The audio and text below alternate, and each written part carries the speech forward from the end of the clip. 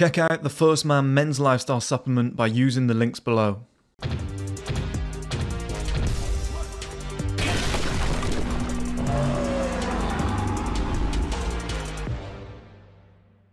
Okay guys, welcome back to another video. This video is going to be a little bit different to anything I've ever really done on this channel before. And I think it's going to be more helpful for a lot of guys because not everybody is an entrepreneur and whatever. There's a lot of people out there just want a really good job. They're in a 9-to-5 job at the moment. They're trying to go for interviews. They're getting nervous, etc.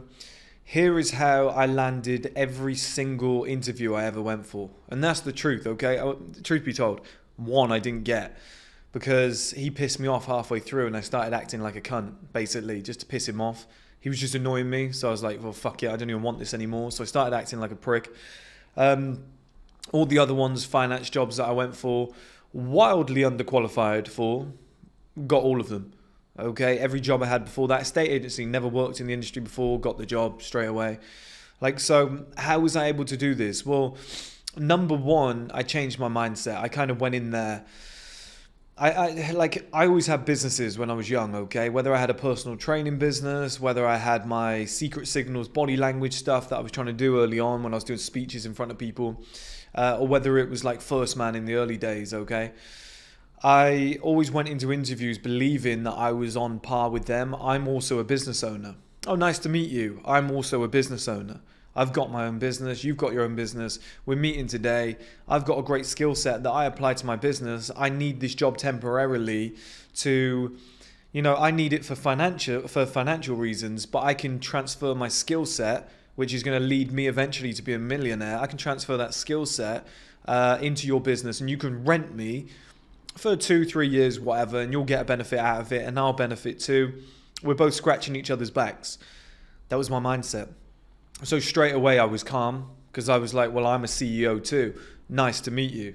Oh, you're interviewing with the MD today. I'm like, that's great. Well, I'm a founder of my own company. So we're roughly on the same level. I might not have the money that they've got yet, but you know, my business is just as serious and I take it that seriously. So I appreciate the position that you're in. I'm in a similar one, you know, that sort of thing.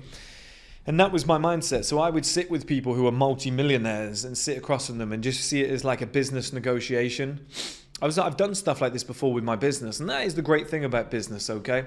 Is it kind of, like I went to meetings before and talked to like watch companies about like, do you want to be in this video and stuff like that? And I sat across some people. Now, not everybody has the ability to do that in their business, but you can find some personal pride in other areas, okay? Like, especially when it comes to mindset. Like, if you, for example, you might not have your own business, but you might be doing things outside of work. You might be doing, like, organizing things. You might be, you might not be starting a business, but you might be investing. You might be investing in crypto. You might be investing in stocks. And just doing these little things outside of work, it kind of allows you to think to yourself, I'm more than just this job. I think that's the big part of it. I've got other sources of income other than this job. I've got options. I've got the ability to start my own business. I invest in property, whatever it might be. And you're like, I'm on an equal playing field with these people. And the person who's interviewing me, I'm on that level too. You've just got to help me out for the time being so I can get to where I'm going to get. Like that's an important mindset, okay, guys? If you go into an interview without that mindset, you're just going to be petrified. You're going to see that person as like some top level individual. And because I didn't, it leads me on to my second point. Okay, here's a pen. If I can reach it without knocking the mic. I would sit there with my notepad and pen and I would do this, okay? I would get to the table. I would open up like my little briefcase kind of thing, like the little bag that I had with me. And I would do this, okay? I'd get my notepad out, little notepad, big notepad, whatever, and I would sit there. I would put it on the desk or whatever, or in my hand, and I'd sit there like this at the desk. I got this trick from my mum, by the way. My mum used to put a date at the top, name of the company and everything. Just kind of like underline the scenario. So the scenario might be like first interview or interview for like company name, and then underline it, because then they know that you've been to multiple different companies. And you sit there and you go, and you're interviewing them. This is what I was doing. I was interviewing them. So they'd go, okay, they'd be nervous. You'd see them go, okay. Like suddenly they're on the back foot. And I'm like, so just before we start, tell me a little bit about the company. And you know, they might be like, oh, have you done your research? It's like, yeah, but I want to hear it from you, from somebody on the inside, somebody on the, you know, on the source. I just want to make some quick notes, see if, you know, it runs parallel with what I've found. It's shit like that, right? And what I'm doing is let me sit forward again, because you get the idea. I'm taking control of that interview. I'm taking that power there. Like number 3. Right, I'll just throw this in now because it ties in. My body language is amazing while I'm doing it too. Like I wasn't leaning forward like that. Like I'm sat there like proud as a peacock, and I've built up some muscle, and that helps too, okay guys? So that just ties in. That's an extra point, but it ties into what I was saying. Because it's hard to do without being the big, you know, alpha male across the table. So then I'm making notes on the company and I'm jotting them down. Oh, well that's interesting, yeah. And I'm interviewing that motherfucker, okay? Here's my next trick, and this one's very fucking clever, even though I say so myself. I'd be sat across from the person, and I'd go, okay, and they'd be like, you got any questions for me, or like in general conversations, what do you think of that? And I'd be like, that's fantastic. So when we're working together, let's say, for example, hypothetical projects that we're working on, let's say me and you are working on that thing there, you know, and we need to get it through, and, you know, a great idea for that actually is blah, blah, blah, and that's what we can do when we start. And I'd talk like that as if I've already got the job. And I'd say, so when we start, or when me and you are working on this together, and I'm just fucking putting it in their head that I'm already an employee. So at the end of the day, it's like Inception. By the time they make their decision, they're like, I can see myself working with that Chris guy. And you're like, of course you fucking can, because I told you were going to work with me. I basically said that in the interview. I literally told you, like, when we're working on this together. You just plant the seed in the person's heads. You know, it's just little things like, let's say you're in car sales. You'd be like, okay, so when, you know, would you want me to pop in on the weekend to wash some of these cars for you? You know, stuff like that. You just throw it out there. You're like, okay, so let's say I'm stood there with a customer.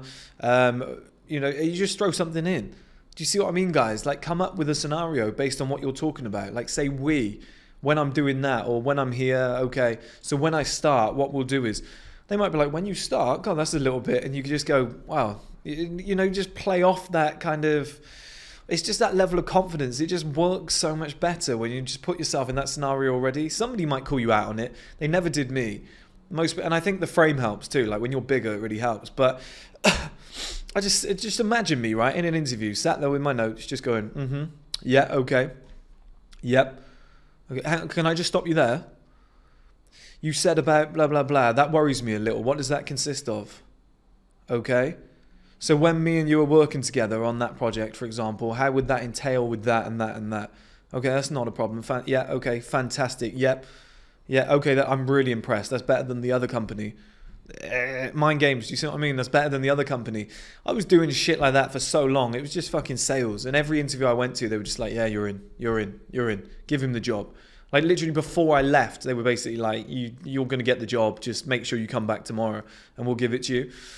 Okay, so that's like my surface tips, okay? If I tried to go deeper or whatever, guys, and was like, and then what I do is, this isn't fucking like some blog that like BuzzFeed that tries to come up with the best 5 tactics to whatever. That's just real shit that I used to do, and that's a real example. Like I said, get in shape, get great body language, number 1. Show up on time, wear nice clothes. Everybody fucking knows this shit, but I'm trying to give you the nuggets that nobody else does. Bring in a notepad, bring in a pen. You're interviewing them as much as they're interviewing you. It's like fucking women, okay? Oh, I really want to fuck you. She's like, yeah, but what have you got to offer? I could get pregnant off you and you could be some bum. You know, oh, now suddenly you show up in a McLaren and you've got like a £3,000 suit on. Now she's chasing you. Oh, I want to fuck you. It's like, yeah, of course you do, because now you found out some shit about me. Okay, and you've got to interview that person. So that rich guy in that scenario would be like, oh, hang on a minute. Let me find out a little bit about you. You're beautiful. You got a nice ass. Great. So what? You're not going to have that in 10 years' time. Let me figure out a little bit more about your personality. And she's like, yeah, but you're not going to have that Ferrari in 10... Oh, no, wait. Yeah, you are. You're probably going to be richer. You see what I mean?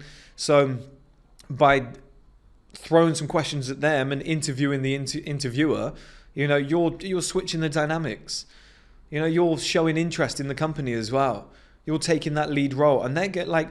That would impress the fuck out of me if somebody just brought out a notepad and pen and did some prep work and whatever and was sat there and going, yep, okay, And they're involved. They already feel like they're in a company fucking meeting, right? And this is the other thing I started to do. I didn't do this when I first started doing this tactic, but I adopted it over time. Is I started to make changes with the company early on.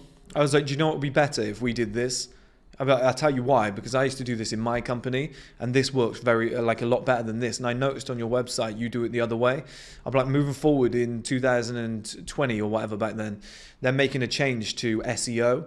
And this is coming in, this new thing. It's called blah, blah, blah. Have you heard about it? No. Okay. Yeah. Well, let me tell you. Just fucking educate the motherfucker in front of you. Do you know what I mean? Like, you're going for the job role, show off a bit, stunt a little bit.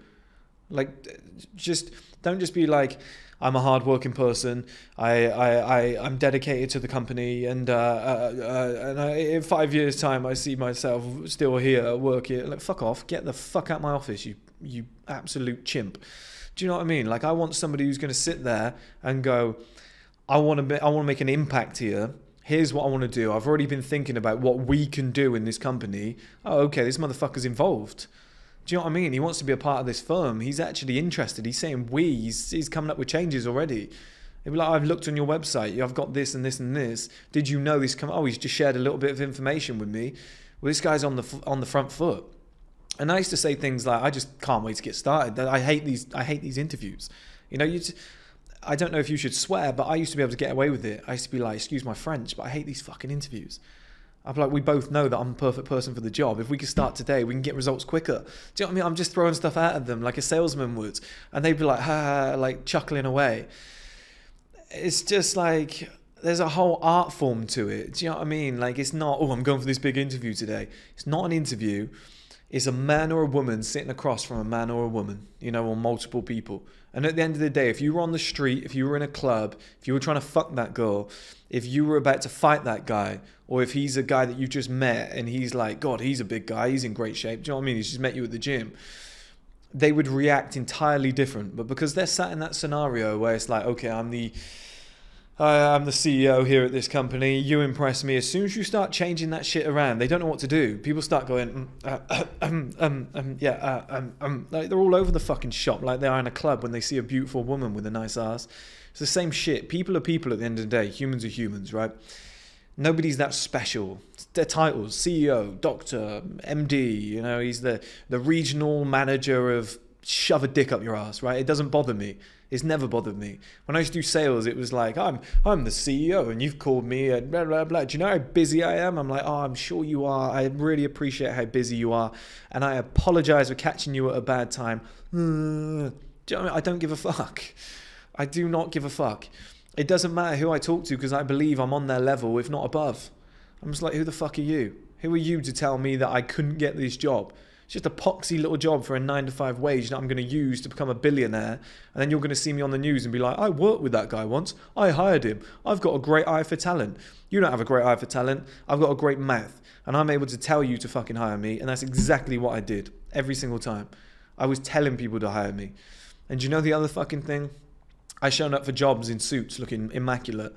And they've told me later on, actually, you're the only person who showed up well dressed. It's a modern thing now, guys. People don't take effort anymore, especially if you're going for like a finance job, anything high level, whatever. Show up looking the bollocks. Spend the extra money.